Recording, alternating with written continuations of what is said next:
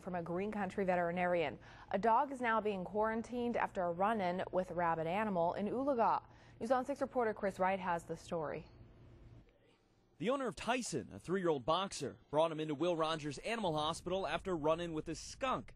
Testing confirmed that the skunk was rabid and Tyson hadn't been properly protected. In this situation, the poor guy was told that the dog was vaccinated, and when they checked, it hadn't been.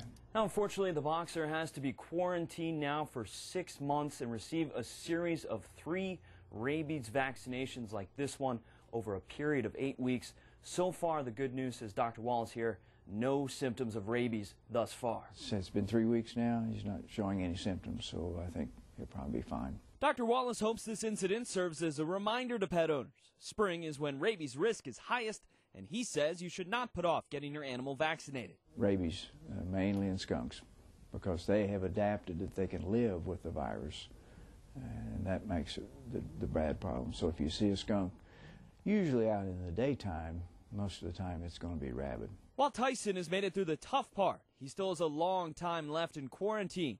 And even if he doesn't have rabies, that's 5 more months his owner will have to be without his best friend. But hopefully, I think everything will turn out okay.